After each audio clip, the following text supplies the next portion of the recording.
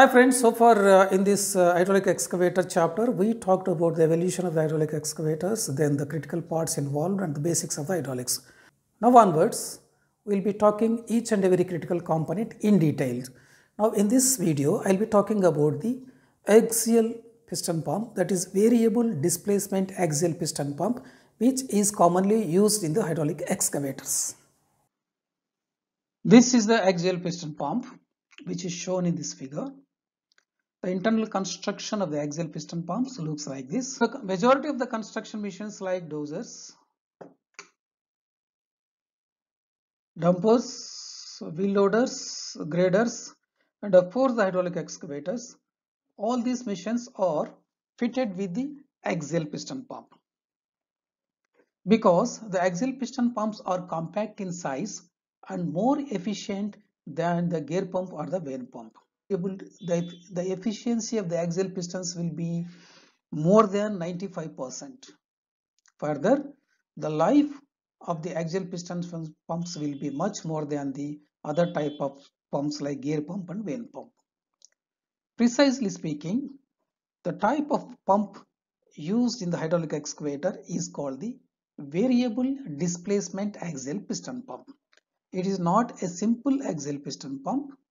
It is the variable displacement axial piston pump, which means the discharge of the pump varies depending upon the system's requirement. This animation shows the blue is the inlet for the pump and the red is the exhaust for the pump, outlet for the pump. So the outlet, that is the volume, the outlet, the delivery volume of the fluid varies depending upon the system's requirement. That's why it is called the variable displacement axial piston pump. Why it was called axial piston pump? Certain set of pistons are arranged axially in a cylinder barrel housing.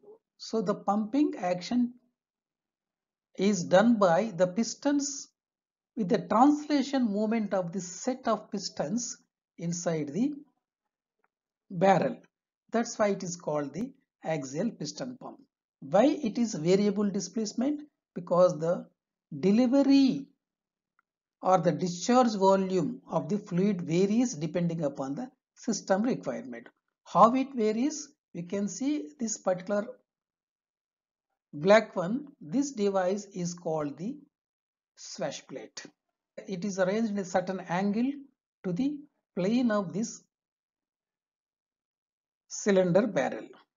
So because of this angle between the axis of this surface and this surface, the pumping action takes place. Observe this figure very carefully. So at the lowest piston, the gap between the piston top and the cylinder surface is very less. Okay. As the piston is moving or rotating, the space between the piston top and the cylinder is increasing. As this, you can see this blue. As the space is increased here, the vacuum is created inside the cylinder. Because of the pressure difference between the atmosphere and the vacuum inside the cylinder, the fluid from the outside is sucked or drawn inside the cylinder chamber. Once the piston on its rotation reaches top, the full amount of oil is drawn in this particular cylinder, and as it continues to rotate further, whatever oil is drawn inside the cylinder, because of the forward movement of this piston, the oil will be pushed outside and it will go through the exhaust port to the system. So suction in the blue line increasing, cylinder is filled, and as the piston is moving, this oil is pushed outside. This is how suction and delivery of the fluid takes place in this axial movement, in the axial piston pump. How the discharge volume varies. If the angle between this plane, swash plate plane, and the cylinder surface is increases, so the discharge will increase because the space available to suck or to draw the oil inside the cylinder chamber will be more. As the angle between these two surfaces decreases, the discharge volume also minimizes. This particular change of angle between these two planes, okay, is governed by a device called a governor. Again, this governor works with response to the resistance or the pressure from the working system. In case in the working system the pressure is developed, then pressure acts on this particular valve and this is pushed against the spring pressure, and as this is attached to this swash plate is pulled left side, causing the reduction in the angle, reduction in the delivery of the fluid. As the pressure is reduced in the system, the spring pressure pushes this rod forward, making to push this swash plate, increasing the angle, thus increasing the delivery. We will look into the critical parts of this pump. The pump looks like this construction. This gray one is the housing which holds all the parts, and this is the cylinder block. The number of cylinders may be 7 or 9 or 5, whatever may be, depending upon the design of the pump. The discharge volume is decided by the number of cylinders, length of the stroke of the piston, diameter of the cylinder.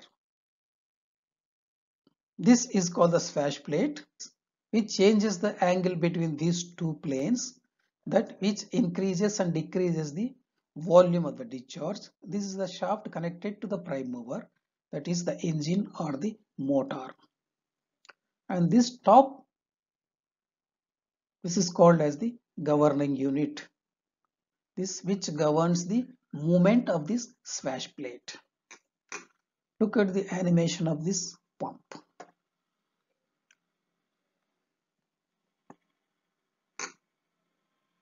This is the swash plate.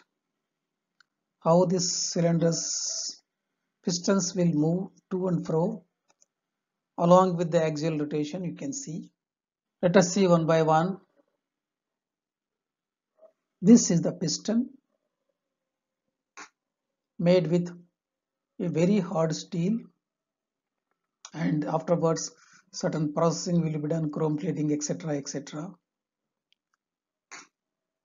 This particular is called the slipper, and this is the piston. The construction of the cross section of the pistons looks like this. This tiny hole is given to allow certain amount of oil to lubricate this ball joint here. This slipper is made of normally with a gunmetal, that is a bronze material. All these slippers are placed on this swash plate because this complete pistons along with the slippers will slide over the swash plate when this unit is rotating along with the shaft. This complete items will be always moving over this swash plate to minimize this friction, this lubrication oil, as well as the bearing material used in this particular slipper will be helpful in minimizing the wear. And the arrangement of the pistons will be looking like this. This one is the barrel.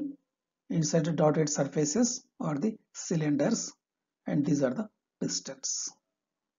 You can see this particular portion of pistons is come forward here, because this is in an angular shape. The distant one is piston is here, so the space available inside between the top cylinder and bottom cylinder, there is a huge difference. And the pistons are placed together over a plate. They look like this. The other side there will be one more plate will come to just lock this complete set. After the pistons we can see some more components. The barrel looks like this. These splines are provided to, this is the engine side. These splines are provided to accommodate the splines of the shaft, and each piston will be seating in each cylinder. Here also the bearing surface is provided inside the cylinders to minimize the friction and wear. The complete set is inserted here. 9 pistons, 9 cylinders. 1, 2, 3, 4, 5, 6, 7, 8, 9. And as a unit, this one is resting over the swash plate, and the other end of the barrel or the cylinder housing, this is called the port plate or the valve plate. So one portion will act as the inlet port, the other portion act as the exhaust port. This is called the port plate or the valve plate, always facing over the cylinder block. This is the swash plate. Back side looks like this. This is the half circle. Different types of swash plates are available in the engines, because this particular shape is given to rotate the slide, to give the sliding movement of this complete plate over the bearings. Looks like this swash plate, and this is the port plate or the valve plate. This is the one, gold one here. This is the one. So one side will be suction port, the other side will be exhaust port. How this splash plate works, splash plate move, it will be like this. Imagine this is the swash plate. Here the pistons are placed through slippers, and this movement, change in the angle between these two planes, will be done by this item called the servo piston or the governor. You can see in this animation, observe here, this is the maximum flow with maximum angle, and the flow is reduced to the minimum angle, further reduced, and the V is 0 and the flow will be 0. This is the governor unit. You can see this is the swash plate. How this governor unit works, we will see. An assembled pump looks like this. Imagine this is the discharge port and this is section 1. So oil from here goes to the system, and from the system pressure line, one more line is drawn and connected to this governor unit. When the system pressure is built up, the same pressure acts on this governor, allowing this spool or valve move upwards, and this pressurized oil comes and acts on this piston against the force of the spring. So that makes this piston to move forward, moving this swash plate against this force of the spring. When this swash plate is moved on the top, it is moved inwards in the bottom. So when it is moved, the angle between these two surfaces is minimized. When the angle is minimized, automatically the discharge volume also will be minimized. And when the system requires more pressure, again, because of the reduction in the pressure is released here. The spools travels downside, and the pressure is released even from this piston also here. And because of the pressure stored in this compressed spring, pushes this swash plate backside, so that increasing the angle here. So when the angle is increased here, again the discharge is increased. Like that, depending upon the system's requirement. The system needs more oil, it pumps more oil. The system needs less oil, it pumps less oil. That continuous variation is taken care by this swash plate movement. This swash plate movement is governed by the unit called hydraulic governor or servo piston. In the present generation hydraulic pumps, this complete job is done through the electronic sensors and solenoids, so which is more precise than this mechanical governing unit. So the main advantage of this pump, again I repeat, the discharge volume from this variable displacement axial piston pump will be depending upon the system requirement. It will not be uniform.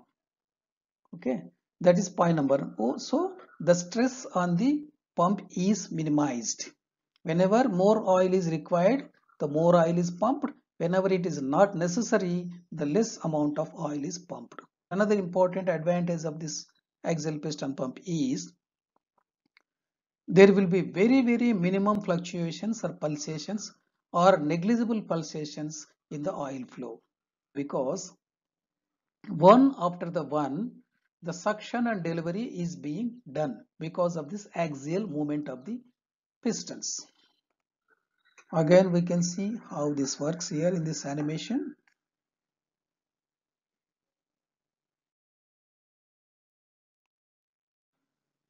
The most important one is the maintenance of this pump. It is very essential to use only the recommended grade of hydraulic oil, because the axial piston pumps are manufactured with high precision and the tolerances between the moving parts like piston and barrel and other moving parts are very minimum. So it is essential to use only recommended grade of oil and also the recommended grade of filters, and also to replace the oil and filter as per the recommendation from the original equipment manufacturers. Delaying in oil and filters replacement also leads to the premature failure of the pump.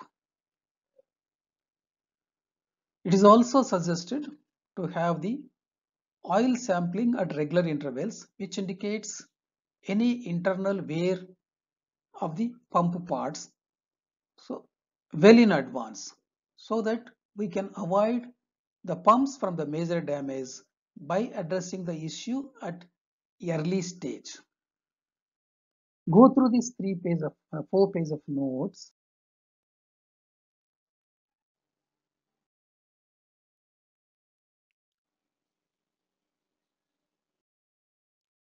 In case you have any queries, you can contact me through the email.